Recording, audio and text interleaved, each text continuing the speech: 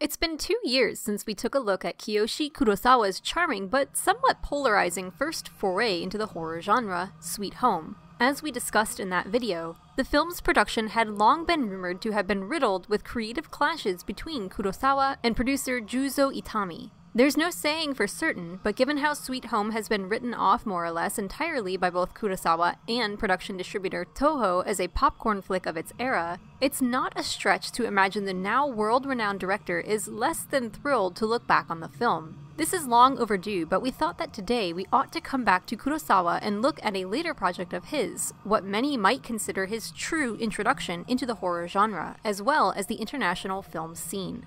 Okay, horror might be overstepping a little here. I understand that almost everyone will list this film as horror. It would more accurately be called a suspense or a thriller. This is kind of a personal gripe, but it gets to me when I'm looking for something to watch, being someone who really likes tense suspense and psychological thrillers, and I have to look in the horror category instead. Here, movies like today's subject are lumped alongside their diametric opposites in terms of tone, subject, and subtlety. Examples of this include The Midnight Meat Train or masterpieces like Clown, which deserve to be in a category all their own. What I'm getting at here is that Cure was talked up as a horror film, but when we actually got to viewing it, we realized that it's more akin to something like Seven rather than something like Clown. Which, I might add, are both listed as drama on Google search, so... I guess what I'm trying to convey is that horror as a category can be misleading. It can include spoopy ghosts, bloody scenes, and nail-biting moments that can exist all together or separately and still be considered part of the same genre. Fair point, and duly noted. I was honestly just as taken aback by this.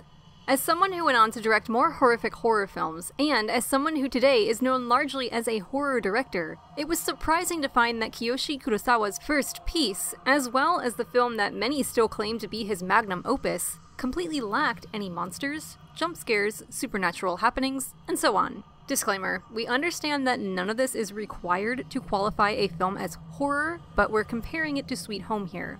Nope, Cure is in fact a police drama and a murder mystery concerned with questions of psychological control and torment. Cure, which won a slew of awards, mostly for acting, throughout 1998 and 1999, was one of the forerunners to the international Japanese horror boom of the early 2000s. Released in 1997, the film saw numerous festival screenings and a release in France before finally reaching our shores in 2001, right alongside other heavy hitters of the era. The film has often been compared to Suicide Club and its sequel Noriko's Dinner Table, but we'll be avoiding these comparisons throughout the video. In all honesty, we think these lines are drawn between the properties by virtue of their release dates, and the fact that they treat contemporary social problems as a virus or a disease. However, as eagle-eyed viewers will note, Cure actually came out 4 years prior to Suicide Club, meaning that the false parallel is likely drawn mostly by their similar release date in the United States. Cure has no doubt been influential, however. It's not only skyrocketed Kurosawa to domestic and international acclaim after nearly a decade of working mostly on television films, Cure also set a pretty high bar in terms of quality and subtext for Japanese horror and thriller films for the decade to come. As my partner's tirade may have clued you in before though, this is not a horror film in the proper sense. It's much more psychological. So while the film might not have had much bearing on the Ring series or the Ju-on series, it certainly left a mark still felt to this day given how much it pushed Kurosawa into the spotlight at home and abroad. We encourage anyone interested in this genre or Kurosawa's works at large to check out the film. Otherwise, we're going to start delving into what makes Cure so damn effective. The film follows Kenichi Takabe, played by Koji Yakusho of Eureka fame. Takabe is a detective on the hunt for a killer, or perhaps multiple killers. You see, we join Takabe and company in media res, as they're midway through their investigation. A number of murder victims have shown up, all bearing the same fatal wound, an X on the neck. Yet in all cases, the murderer has been apprehended. The problem is that the police cannot draw any connections between the numerous perpetrators as of yet, leading Takabe to grow disenchanted and frustrated with the case. A break comes when the police find a man, Mamiya, who serves as this elusive connection between the perpetrators. As it turns out, each of the killers ran across Mamiya just prior to killing someone. The situation becomes further complicated when Mamiya presents no identification, no surname, and no memory, exhibiting severe amnesia.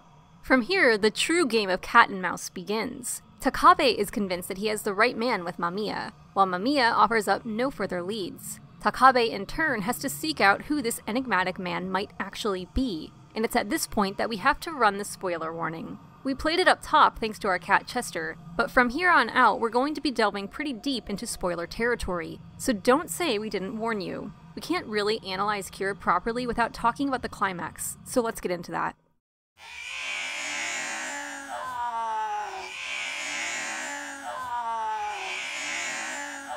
As it turns out, Mamiya may have been lying about his amnesia, effectively acting superbly without ever allowing cracks to show in his mask. Then again, was he acting?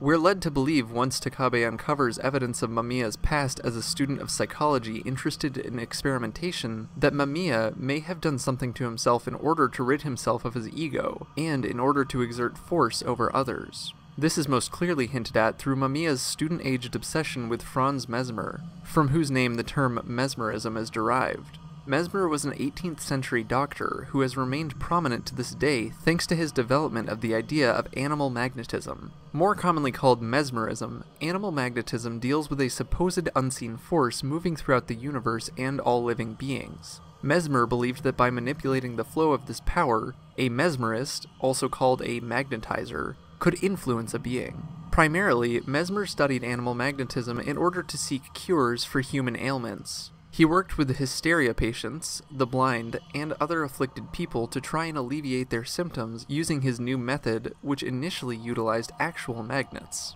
Even within his lifetime, Franz Mesmer was a controversial figure. Repeatedly, he came up against controversy from the medical and scientific establishments of Europe, being called a buffoon and a quack who was preying on the goodwill and hope of the afflicted. However, his methods were convincing enough for some to carry on his work even into the present day. What's more, a certain more common term, hypnotism, sprang not from Mesmer's work, but from a response to it. In 1851, James Braid, a surgeon, wrote concerning animal magnetism. Braid commented that without the help of Mesmer, living creatures can fall under the spell of hypnotism, a term he made up for the occasion to describe an offset of one's natural flow by artificial contrivance, as he put it. Getting back to the film, it's important to understand this background if we hope to understand what's going on with Mamiya, and by extension his relationship with Takabe. Mamiya studied mesmerism to such a degree that he discovered some new form of animal magnetism. Just like Mesmer, he was turned down by his university as having gone off the rails.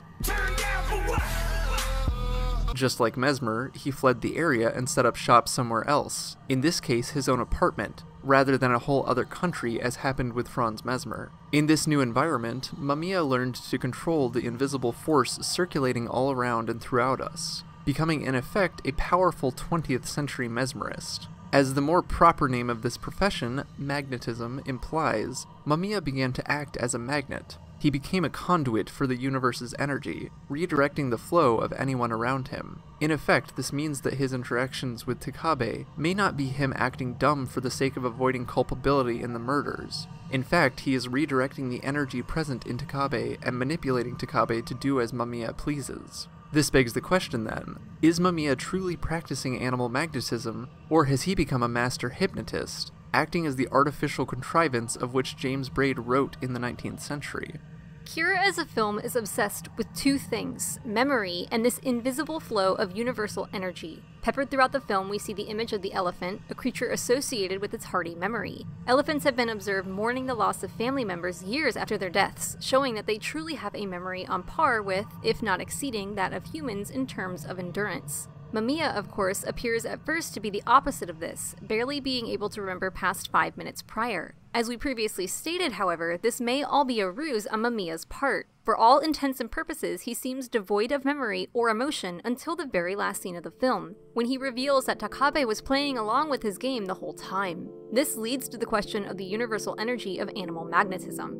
Takabe is something of a walking contradiction, not unlike Mamiya. He tries to remain righteous and moral as a police officer, yet he cannot allow himself to be bested by a seeming mental invalid like Mamiya. This draws out his rage as the film proceeds. His wife is sick, giving him a driving force to do well at his job, whether to provide for her hospital bills in order to spend what time he has left with her, or simply to make her proud. Whether he is being dragged along by Mamiya's hypnotic suggestion, or he's looking for a reason to keep living, he pursues the perpetrator doggedly. It's practically torture to him, a cop so resolute in his worldview that he scolds others at a crime scene for cracking jokes at the expense of a victim. And yet Takabe seems by the end of the film to be lacking any agency. He truly seems to be controlled by Mamiya, implying that Mamiya has succeeded in his experiments.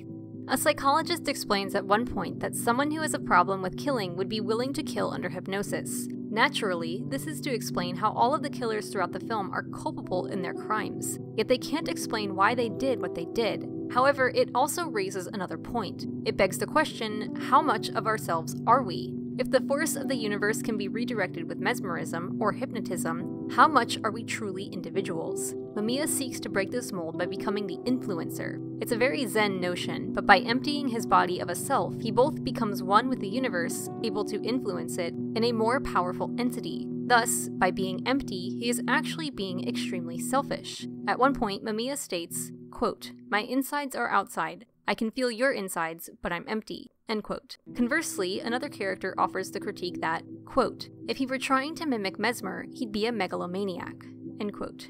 This seeming contradiction likely explains why Mamiya is so obsessed with Takabe. Finally, amongst all the more or less empty people he has encountered, leading more or less pointless lives, Mamiya has come across a truly righteous man. Takabe is his proving ground. All the others were easy to manipulate, but Takabe is both mentally and emotionally a fortress compared to them. At the close of the film, when Takabe confronts Mamiya as his true self and gloats at what he's accomplished through manipulating Takabe, the film leaves us with the lingering question of who truly won here. True, Takabe kills Mamiya, but the infestation planted by Mamiya has been allowed to fester and swell.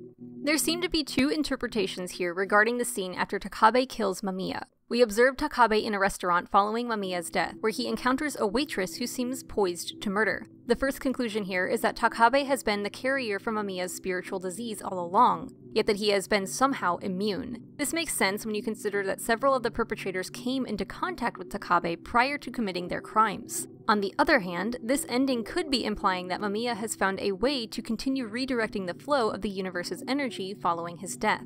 Whether it's something supernatural or it implicates Takabe as Mamiya's carrier after their game of cat and mouse, the effect is the same. This could explain why Mamiya was so jovial to reveal his true self to Takabe in the prior scene. He was laughing at Takabe, knowing that he had already won and set in place a mechanism to continue his work following death.